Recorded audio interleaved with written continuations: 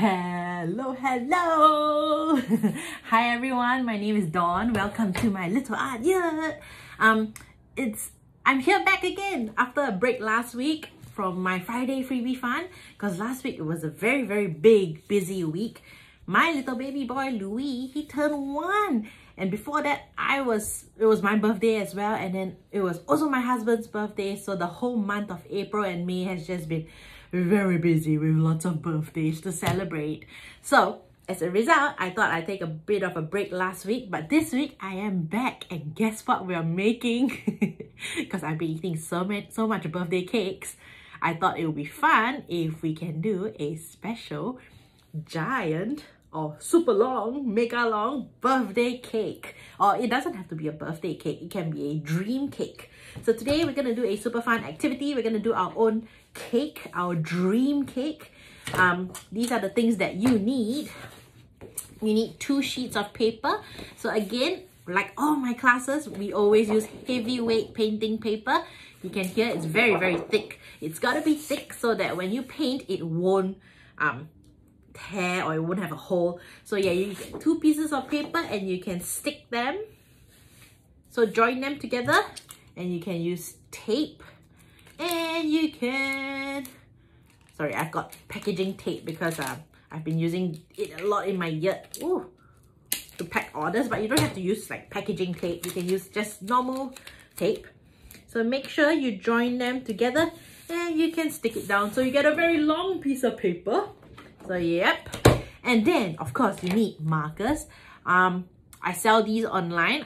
They come in a pack of a really broad, chubby, thick marker, as well as a thinner one like that. So it's up to you whether or not you want to use the chubby one or the thin one. I like to use both. But yeah, it's up to you. Use what you have at home. So markers, you gotta have a paintbrush, you gotta have some paint pot, a water pot to wash your brush in, some paper towels so that you can dry your brush, and of course, if you use paintbrush, you gotta use paints. I've got my fluoro here, and I've got my warm colors, and I've also got my cool colors. Now, if you don't have paints, you don't have to freak out. You don't have to go, oh, I don't have paints, I can't do the activity. You don't have to worry. Instead of paint, you can use markers, you can use color pencils, you can use oil pastels, or if you really need to paint, food coloring. You can use a bit of food coloring. Just make sure you don't get it on your fingers, because if not, you'll be an alien. You'll be like an alien walking around with blue fingertips for a very long time. So be very careful if you want to use food coloring. Just a tiny bit. Ask mom to help you or dad to help you drip it out, or drop the few drops of food coloring into little dishes that you can use, and you can use those as paints. But be very careful not to touch it. So we are gonna start. So we're gonna put the paints aside first because we don't need them yet. We're gonna use the markers. So first thing, your 2 pieces of paper, stick them together at the back, and then turn it around. What you're gonna do is, on this giant long piece of paper, you're gonna draw a very long, tall cake. Okay, now this is a bit tricky because it's obviously it won't fit in the camera, so I'm gonna try. So I like to use my big fat marker first to do all like the main outline, and I think I'll use the smaller marker to fill in the details. So what I'm gonna do, okay, this is the bottom of my paper. It's a bit hard to tell because the table is also white and the paper is white, but this is the bottom of the paper. Okay, I'm gonna draw a big platter or a big cake stand. Da-da-da. So looks a bit funny from your angle, but that's my cake stand. And on top of the cake stand, of course, what goes on top of it? Me? No. You? No. You're gonna draw your cake. So I'm gonna draw my cake. So I'm gonna start with a rectangle first, and maybe some cream, and I have another layer and more cream, because I like cream in my cake. What sort of cakes do you like? Maybe this layer can have like a giant long jelly snake. And this one here, more cream. Lots of cream. And then maybe a very tall bit here without much cream. Okay, as you can tell, I'm starting from the bottom and I'm moving up. I'm adding more and more layers of cake. More cream! So much cream! Oh my god, you're gonna get fat! Well, I am already a little bit chubby, to be honest.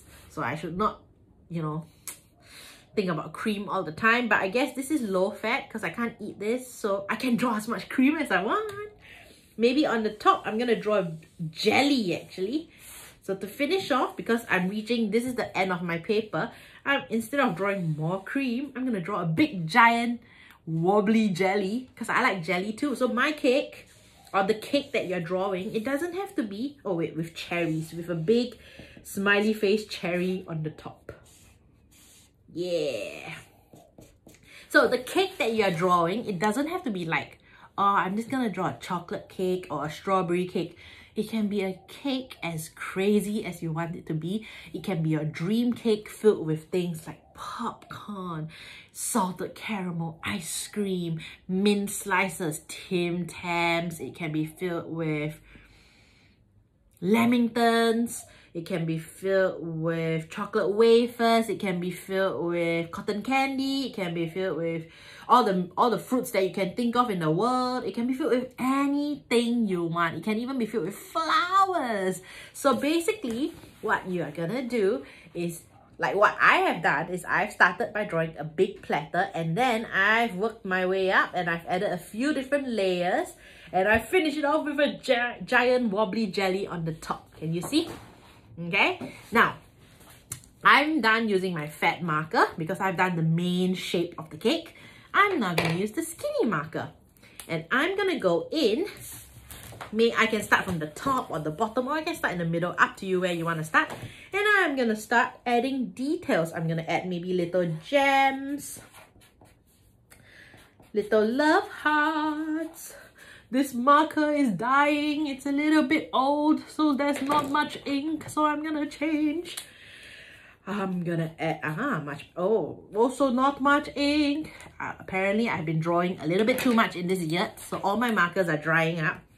But it's, this is also drying up. What is wrong with all my markers? But it's okay, I'm gonna use what I can. But basically, let me see. You know what? I'm gonna go grab more markers. Hold on. Marker, where are you? Well, since all my markers are drying out, I'm back with a whole bunch of them. Surely one of them has ink, right? So, just keep drawing. This one, this one has ink, sort of. So you're gonna fill up with as many details as you can. Okay, maybe still not much ink. What is wrong with my markers today? They're all running out of ink. Maybe someone's been specially drawing at night without me knowing. Maybe Louis, my baby boy, has been coming into the yurt secretly at night to do drawing. You never know. So, you're basically gonna fill up and draw. You know what? I've given up. I've given up with all my markers. All these markers are running out of ink. So I'm just gonna go back to the big fat marker, okay? But yes, basically you can fill up as many details as you can. You can draw zigzags, different patterns. You can draw fishes with smiley faces. You can basically draw as many different things as you like. Fill up each layer of the cake with designs, with patterns, with, I don't know, food that you like. You can even draw cupcakes within your cake because it's a crazy cake anyway. It doesn't have to be real, like, oh, it's just a boring chocolate cake. It can be a cake filled with hundreds and thousands and polka dots. It can be a cake filled with the moon and the stars and the sun. It can be a cake filled with mermaids. It can be a cake filled with clouds. It can be a cake filled with robots or buildings or anything you want in the world. It's a special cake that you are gonna make up, and you're gonna design this special cake and fill it up with all sorts of interesting things. Okay? So I'm not gonna sit here and fill up the whole cake because I wanna take my time and I wanna do it slowly. So I'm gonna move on, because I've actually already done one and I took almost 2 days to finish that because I took my time and I did it slowly. I designed it, I thought about it, I painted it, I worked on it. And in the end, I'm so proud of it because it looks so happy and colorful. So of course, I don't want to rush this because rushing art, you don't end up getting a beautiful thing. But basically, once you have filled up your whole cake with as many different details as you can, you're then going to paint it using the colored paints or markers or color pencils that you have. Basically, just fill in with as many colors as you can think of. Like over here, I'm going to do a bit of painting so that you can see. I'm going to use a little bit of yellow. I can even add some orange and do some blending. Okay?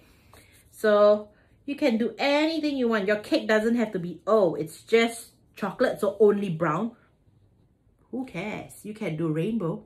You can do glitter cake if you've got a bit of glitter at home. Okay, maybe I shouldn't say this because mommy and daddy, you might not like me for this because yeah, we all know that, you know, glitter is very hard to clean up. So kids, if you're watching this, please don't immediately go say, Mommy, she says glitter. No, because glitter is very, very hard to remove. But if you really want to use glitter and mommy and daddy say you can, what you can do is a simple tip. You can use a bit of white glue, mix it with a bit of glitter powder, and then paint it. Treat it like paint, just that you gotta wash your brush after that. So yeah, basically, you can fill up your whole cake with as many details, draw as many different things as you can think of, and then take your time, paint it all in, and at the end of the day, because I like to do a sped up version so that you can see, let me just pull out my giant cake. Are you ready? Are you ready? Are you ready? You see the cherries? Can you see? And then we've got the jelly and some candles, and then we've got cupcakes and ice creams, and we've got flowers and the rain. It's a bit small, but I hope you can see. And then we've got lollipops and gemstones, and we've got butterflies, and we've got a whole bunch of patterns, and we've got rainbow. So there you go. This is my giant cake. So you can do your own version. You don't have to copy mine. See, so much details. I've even done blending. I've even done confetti. I've even done a big sun. So take your time.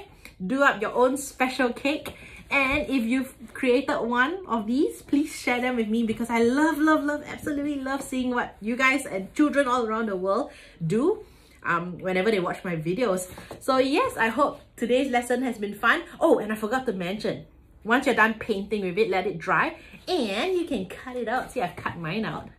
There you go. Take your time. If you want to practice your cutting skills, I've also got something very fun that I have just uploaded online this week. I've got a special Mr. Crocodile cutting exercise online. So a lot of moms and dads have actually commented saying that, oh, my child has been watching your videos, but they're very tiny. They need to improve on their cutting skills because some of the things that we've been doing requires a bit of cutting, especially the giant sunflowers. So here you go. Here's a special lesson for you, especially useful if you like to practice your cutting skills, or even if you're like an older child, like maybe year 6 even, and you're very good with cutting, this class will be very good as well because you can focus on drawing your own animal. Look up online, you know, on Google or something, search for an animal, do some shading, draw it, observational drawing from a picture, and then use your brain and your cutting skills and cut as many innovative leaves and patterns as you can think of, and you can do basically a fun camouflage piece. It doesn't have to be a crocodile. It can also be a cheetah, a panther, a pig, a lion. It can be a picture of you. And of course, if you're not into drawing animals, you want to do like a jungle piece but filled with a person instead, I also have another fun activity, self-portraits. So I have a lot of all these resources online. Frida Kahlo, I talk about a Mexican artist, very famous, and she does self-portraits. I also have things like learning how to paint like Vincent van Gogh, this Dutch artist, and learning how to paint your own bedroom. So a lot of art activities online, and all these can also suit a much younger child. You just have to simplify, and I've got instructions online on how to simplify it. But basically, I hope you guys have enjoyed it. Art supplies, if you need any, they're all online as well. Until the next art lesson, see you guys. Bye bye.